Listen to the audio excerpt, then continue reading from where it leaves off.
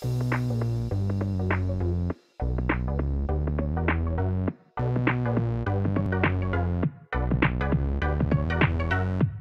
and welcome to another Mansfield Matters podcast. This is the show for the fans, by the fans. Why? Well, because Mansfield matters. Coming up in this special show, we're going to take a trip back in time as we took a trip down memory lane with 5 former Stags players and met up for Legends Live with 3 Stags heroes. We're going to bring you some of the best bits, some of the best stories from those episodes, all for your enjoyment.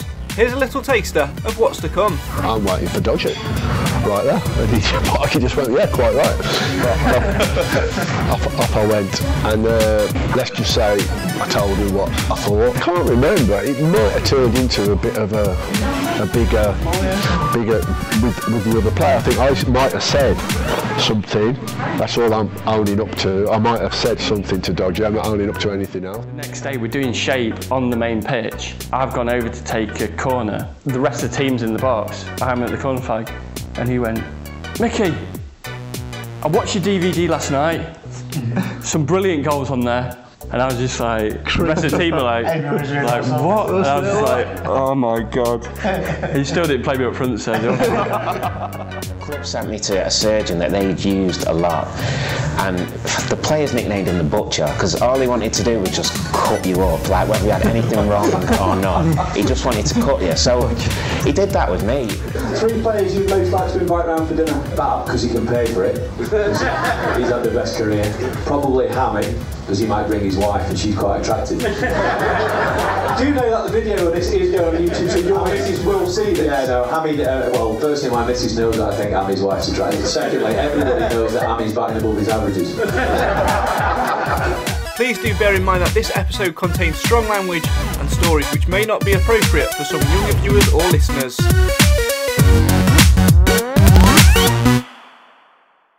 It's quite funny. So I've never actually told anyone this story before. So I actually, like, I'd say to him, I'm a centre forward. Like, I've played at a lot higher level than this. You know, I can score goals. Like, you know, put me up top with Richie, and he'd be like, you know, thing. I ended up taking him. I'm not you know, a bit embarrassed about this, but I ended up taking him my DVD of goals in. Yeah, which was pretty embarrassing. It's like, I like giving him, as soon as I given him, I was like, oh God.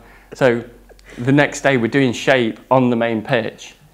I've gone over to take a corner.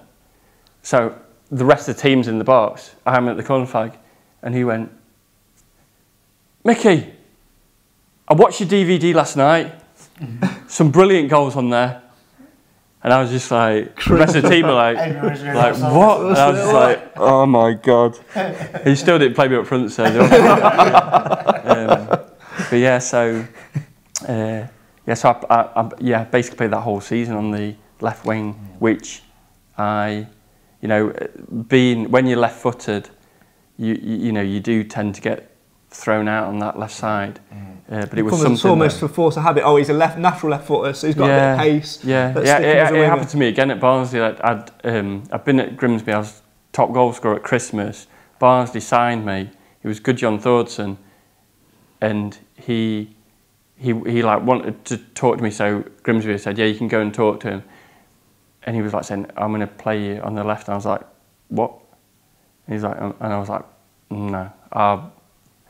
And he was like, "Oh, no, I'm going to play you up front. I'm going to play you up front." As soon as I signed, boom, straight onto the wing.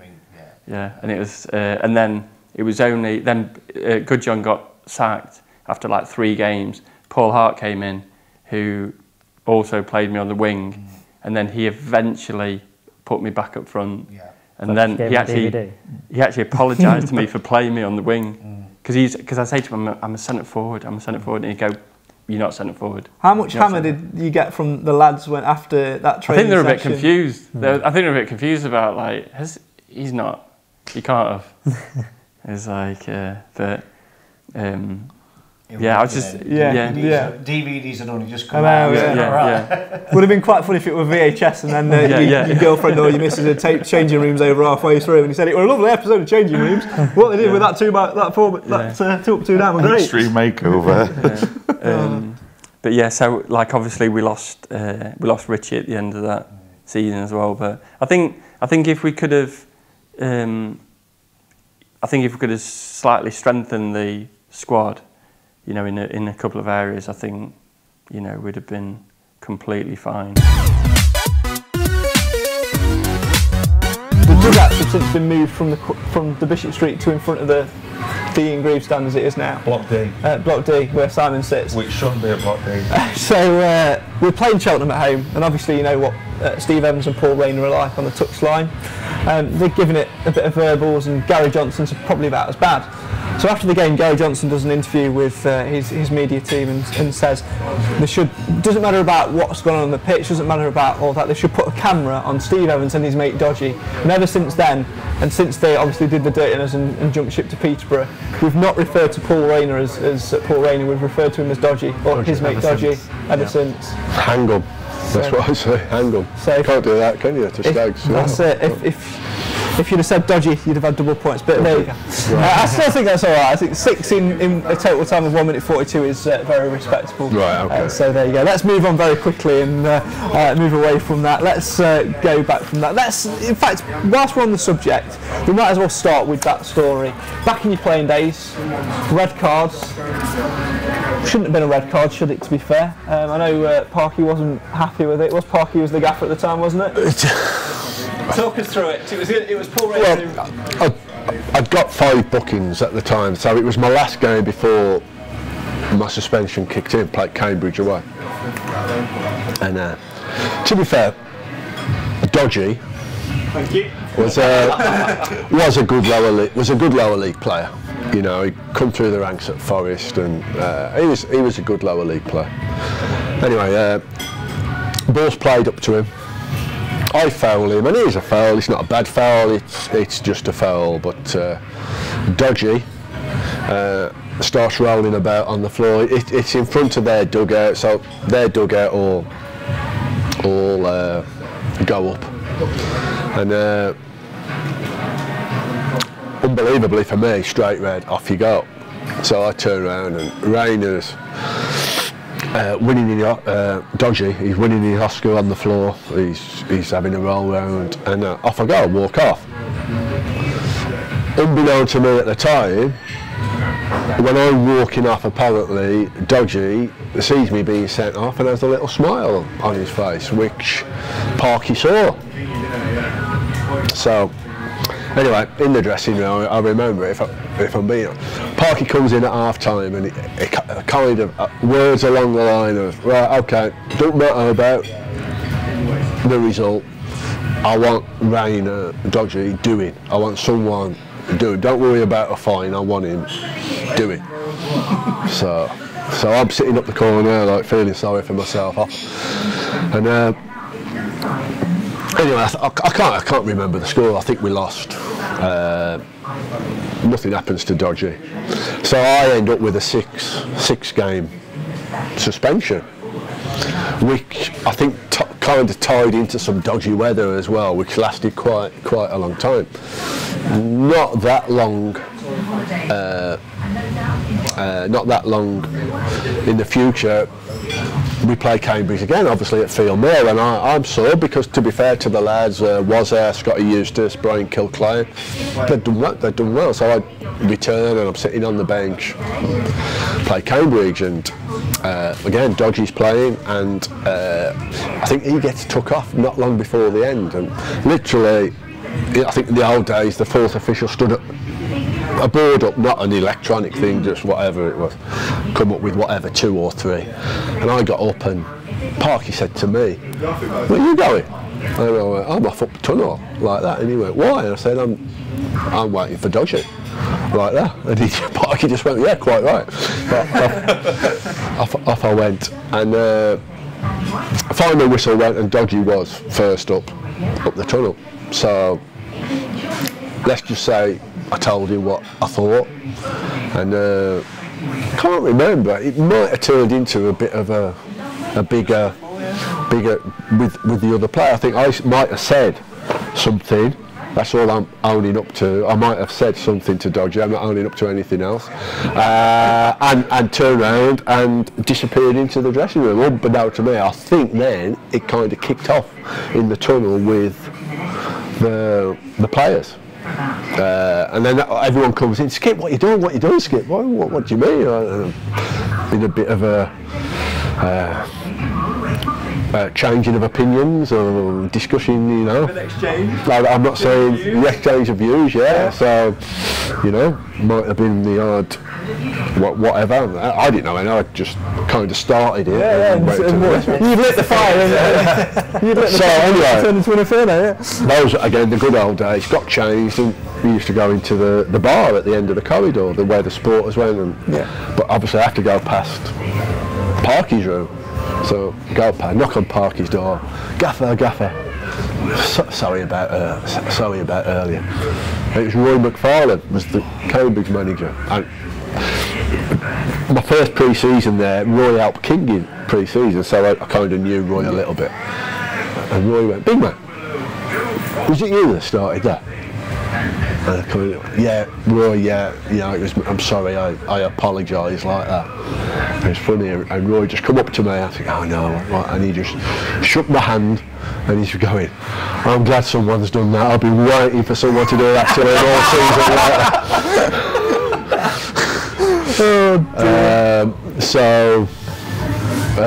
Yeah, but he was a good player at that level. You've got to say he was a good player. And I remember I played for Walsall, and we played Preston away, and he'd give me a torrid afternoon that day, Raynor. He played up front, he'd give me a bit of a torrid afternoon. And I did all right for Walsall, and it's funny, in all the Walsall fanzines, it said Stuart Watkiss, and he used to take them. Played like Bobby Moore up until Christmas, played like Demi Moore at Preston. This was against Raynor. So he's giving me a torrid afternoon, and a couple of minutes to go, I thought, I'm having you. The ball was played into the corner, over the top, and I'm thinking, you're getting it. I am smashing you, like that. And I went flying in, and honestly, he just megged me. Called it, I went disappearing into the sideboards or the advertising hoardings or whatever, and he just put it through my legs and ran away laughing. So I wasn't his biggest fan to start with before the Cambridge incident, if you like. But no, he was a good player at that standard. He was a good player. And then Billy Dearden followed Peter Shercliffe. What was your relationship like with Billy? Because we've had contrasting reports on the Dearden situation. Do you know what? I know it sounds a bit repetitive. It's not the case with every manager at Stags, but no, we'll get to that. We will get to that. I really liked Billy Dearden. He sort of was like a granddad figure for everyone. Like we saw this.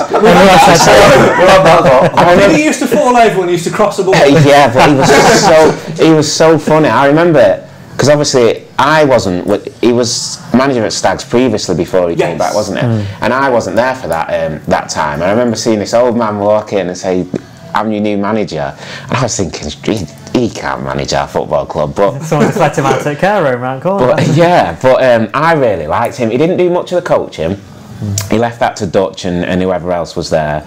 But he picked the team. He was really good sort of motivator. He reminded me of Kevin Keegan in a way, because Kevin Keegan as a coach was pretty useless, but as a motivator to get you up for games, like you would die for him, like you would literally do everything you could like for the cause. And Billy Dearden, when he took over that time, he definitely had the sort of new manager effect, because I remember I think he ended up signing Barry Conlon. Yeah, we lost Barker to Hartlepool. Yeah. And then he signed, I think, Conlon and Gritton. And Grits, yeah. And we had 5 or 6 games where those two were unplayable. Like, neither of them had much pace, but they were big target men. We could bang the ball up to them. And yeah, Billy Dearden definitely sort of got the good vibe back, which we needed.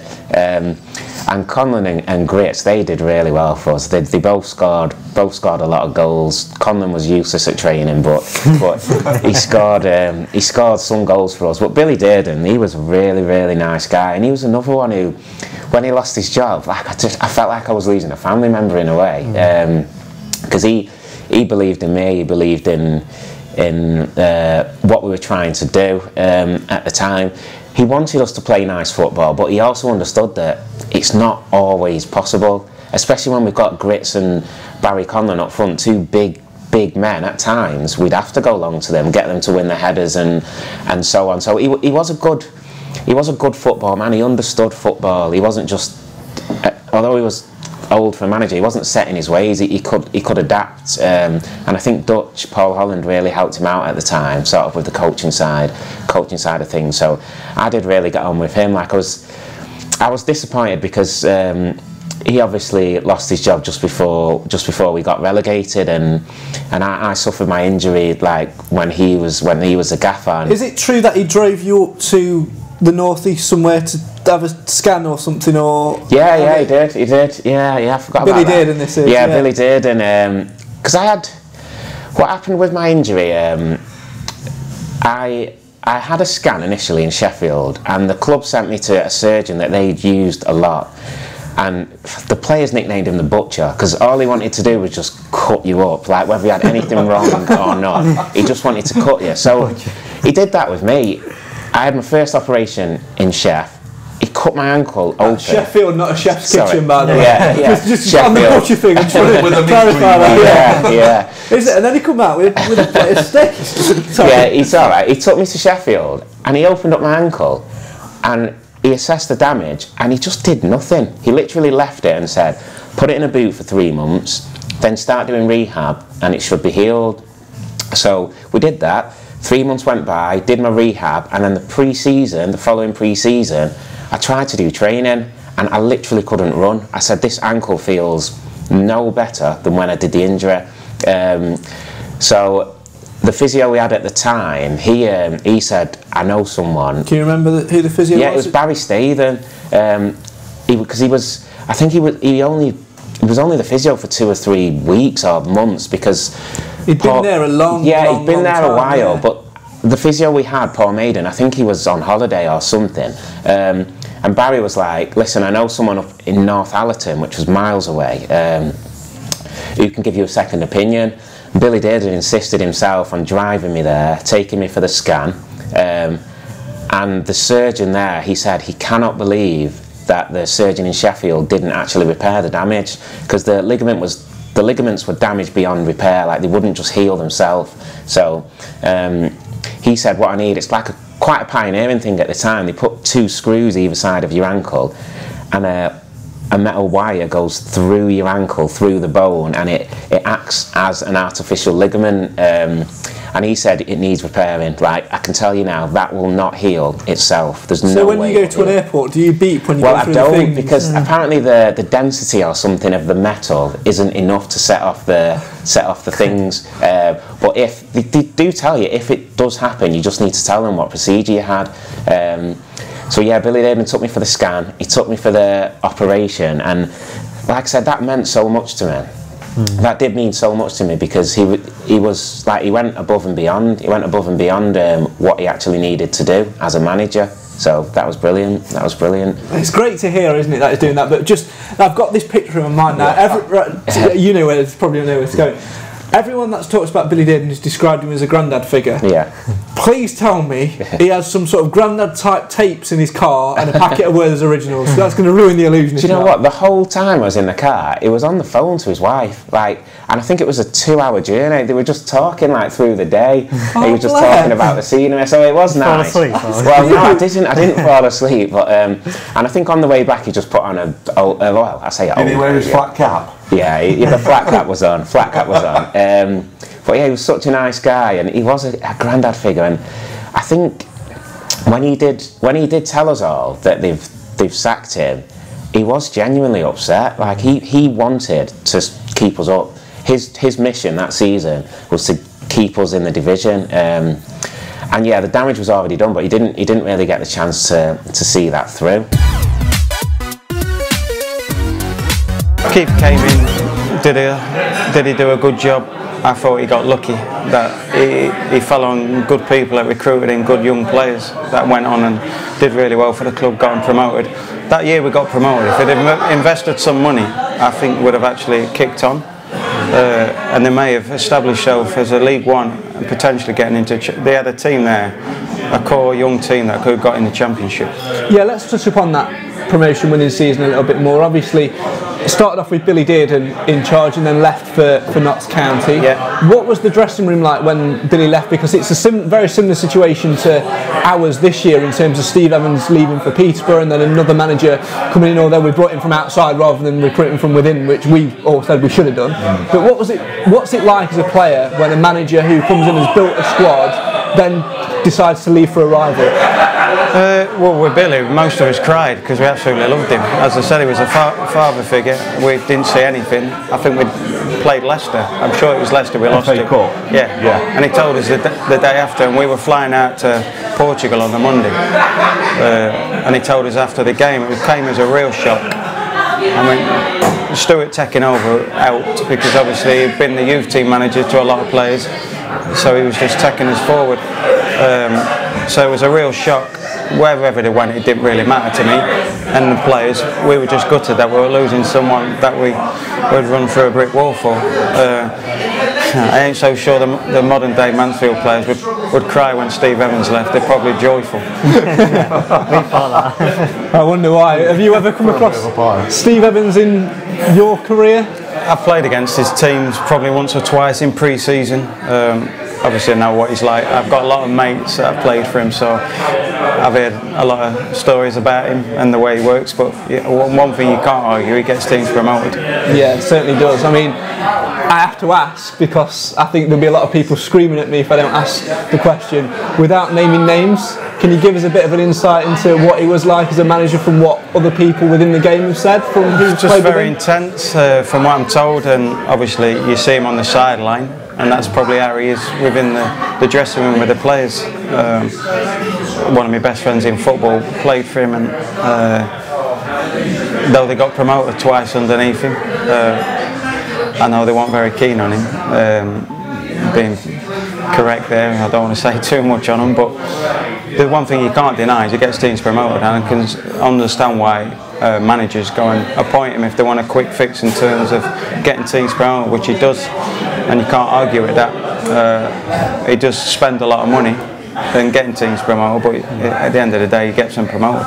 Yeah, he certainly does. I mean, I think we'd have all, when he came in, we was a little bit like, his character's got a little bit of history to it, but we've all said exactly the same as Bobby, didn't we? You know, he's had promotions and we'd have killed for that. What do you go on, Nate? I was going to say, let's not pretend as well. When he was here, 95% of the fan base did actually love him, because when he's on your team and he's getting them playing the way you want them to and showing his passion, then you do love him. But I think the way he abandoned us the way he did when we were so close, he gave us that hope when we were so close to actually getting the promotion. I think that's the bit where the bit of the character that people always questioned about him, and the fact that he just was so easy just to get up and leave like that and leave us in a mess that he did. I think that's the problem, and that's where the opposite fans tried to warn us, really, didn't they? And I think that's just Steve Evans for you, isn't it? It's a bit selfish character in that sense, but when he's on your team you sort of love him. It's a difficult one. Bobby, you played under 4 managers at the club, if I've done my maths right. It's a good job, so I can remember. Yeah, I'll go backwards. Curle, Watkiss, Dearden, and then it would have been King? Steve Parkin. And Andy King, yeah. Fantastic. So, obviously, I think we can pretty much guess who you would say is the one that you didn't get on with the most in terms of Keith Curle, but he did get us up there and towards the playoffs. So what sort of, it must have started off all right. What went wrong? It started off terrible. It actually finished relegation, okay. Yeah. No, it started off terrible with his relationship with players, and I think because of that start, it was very hard to then get that relationship back with him, because trust is a big thing in football, and the players didn't trust him initially. And then it was very difficult to get that trust back. But it was still a good team. The still core was there that got promoted the 2 seasons before. Still young lads coming through together. So we were used to each other by then. But Keith came in and wanted to throw the whip at it.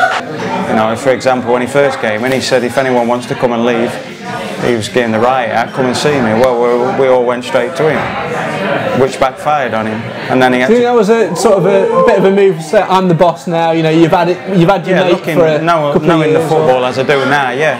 But when you're a kid, you don't understand that. You think it's personal. Yeah. And well, fine, then we'll leave, because we had lots of clubs after us. And then obviously we got relegated, and he had to change his tack the second year, which he did, to be fair to him.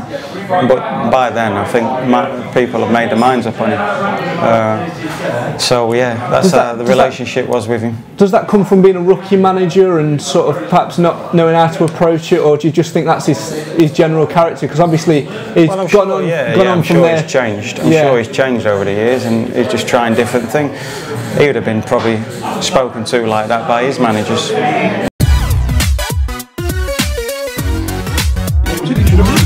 For the chairman paid for us to have a lovely hotel, if you can get a lovely hotel in Skegness. Good night, can't go wrong. Job done on the seafront, happy days. And the one funny thing that sticks in my mind was we played a thing called the golf ball game, where obviously the lads have got a pint.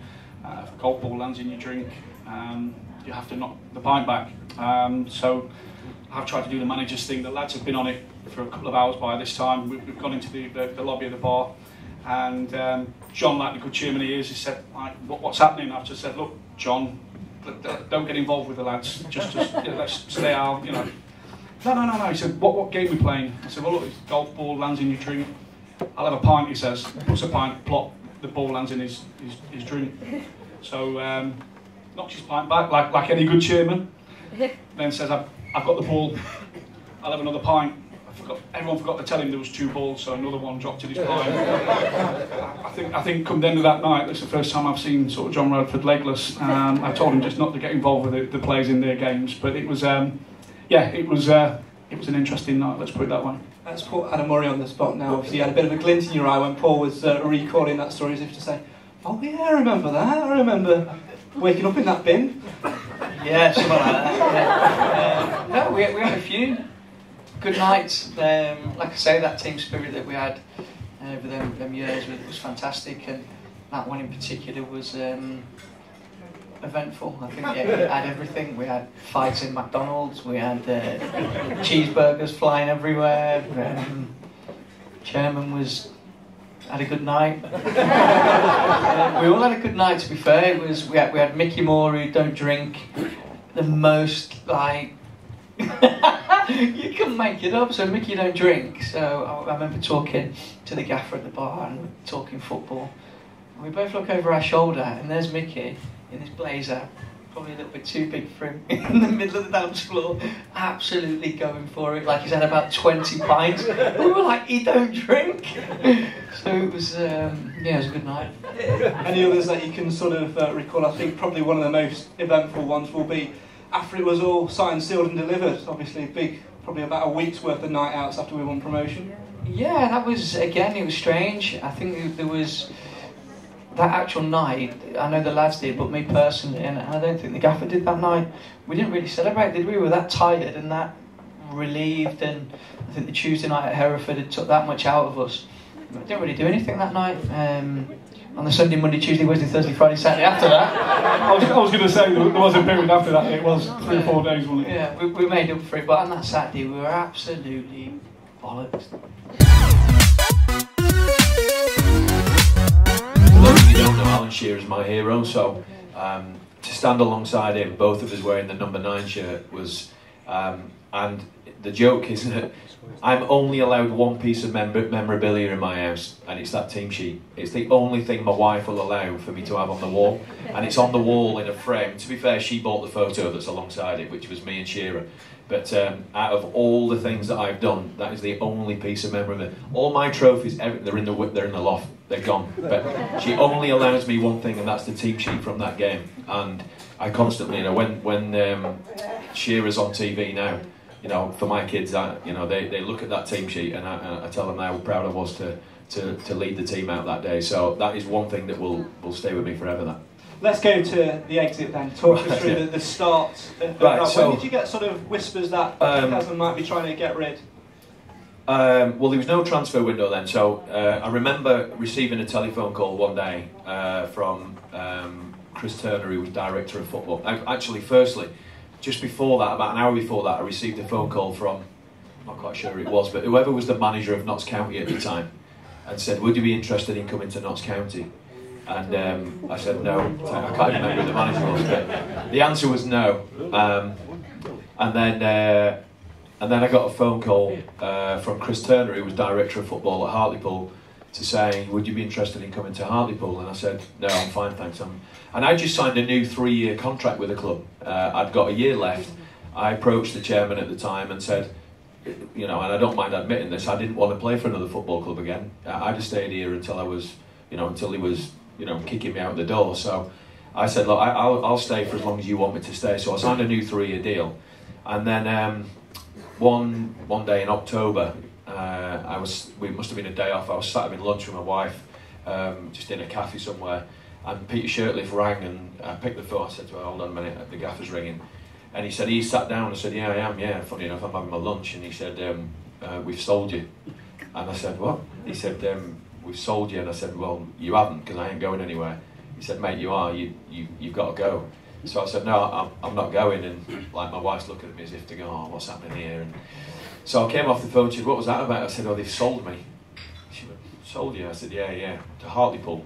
And she said, well, I ain't moving. So, and to be fair, she had a justified reason. Our little girl had just started nursery, my son had just started primary school, and our oldest daughter just started secondary school, so, you know, understandable. So, anyway, they'd sort of accepted a bid, and this was in October, and then I basically, and I don't mind admitting this either, I asked for wages I knew they couldn't pay, because then they'd just say, I just said, well, if you don't pay me that, I'm not coming, knowing full well that they couldn't pay it. If you could choose between the following, would you take a hat-trick, one hat-trick, or would you take never leaving? You said earlier that you wanted a hat-trick and a match ball. Probably never leaving, because if I'd have stayed here, I'd have scored a hat-trick. Oh, very easy. We can think of that one.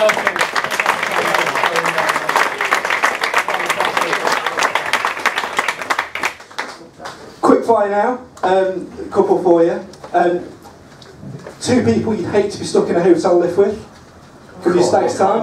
From the Stags time? Wow. Well, where is Hassell now? He's not here, is he? Ladies and gentlemen, I'm delighted to announce he is coming out for the second half, so get your questions ready. No, he's not, don't worry. Well, I'd have to say him because he sold me. So, you know, I'd have to say him because, you know, I don't want to make any enemies here, but, you know, he only came down to one person and he was one of them, so... so he'd be one of the people in the lift, and then Alex Neil, because I travelled with him for a little bit when he first came. By the way, what a great job he's done as well in terms of, you know, managing the Premiership for an angry little Scotsman he was. But God, he was hard work to share a car with. 3 players you'd most like to invite round for dinner. Those who stayed. Bap, because he can pay for it. He's had the best career. Probably Hammy, because he might bring his wife and she's quite attractive. Do you know that the video of this is going on YouTube, so your missus will see this? Yeah, no, Hammy, well, firstly my missus knows that I think Hammy's wife's attractive. Secondly, everybody knows that Hammy's batting above his averages. I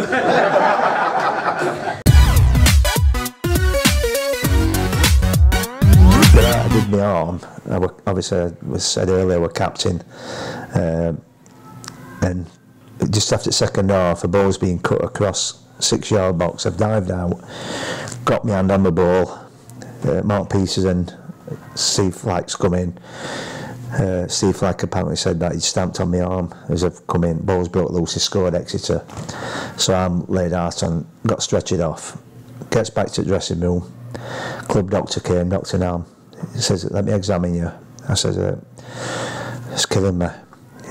He says, he looks at my arm, he went, I don't think it's all serious because it's straight. I went, oh fine. He went, do you want me to give you something for pain? I went, no, not till I find out what's happened.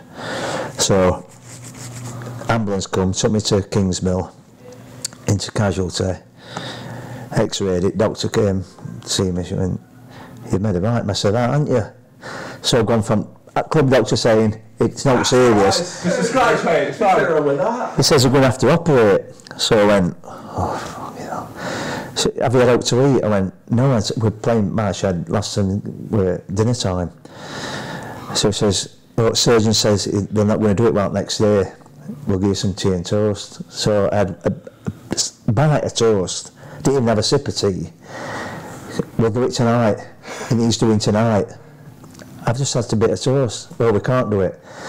So they took me in bed. They took me up onto the ward. They took me in bed with my kit on, Mansfield Town kit on, shin pads, no boots, shin pads, mud, mud on my legs, and I left me in bed until next morning. Next morning, they came, took me down to theatre. Kit still on. Took me down to theatre, operated. I came back from theatre, about 4 hours it took. Came back, I couldn't feel my hand. So they came to do my observation. I said, I can't feel my hand. So he says, fetch doctor, we have to take me back down. I had to take me back down, another 3.5 hours, because of trauma inside. We had to leave it open, leave my arm open. And what it were, they'd stapled it. For it to bleed inside, they left it open, and they got elastic bands going across like that. And every other day, they were taking me up and down to theatre to tighten elastic bands to get my arm back together. And after a week, it wouldn't go back together. They couldn't get the skin back together. So I had to have a skin graft off my thigh. They transferred me to Parkhill. Is it Parkhill? Out towards Nottingham. Park Hospital out there. About 9 o'clock on a Thursday night. The surgeon came to see me. He says, I'll have you down as quick as I can. An anaesthetist come to see me. He says, right, we're ready for you. They took me down into this small room before you operating theatre. It's like full of nurses and everything. And anaesthetist come through, he went, surgeon's just said, Mr. Perks has just said, if we haven't got enough skin, good skin on your leg, can we take some off your cock? So I looked at him, and and it's full of nurses and women. I'm thinking, Captain of Mansfield Town. There's loads on there. Next minute, I'm out. 3 o'clock in the morning, I'm back in my room. Nurse comes doing my observations. She went, oh, I'll just check your wound. I'm half asleep like that. She pulled the sheet back. I got blood all around there. I went, you're fucking joking. She went, where's that come from? I went, I ain't got a clue. It had blood down there to make it look as though he took it off my cock. that is a gospel truth, that. Oh, surgeons have a sense of humour. Honestly, I absolutely shit myself.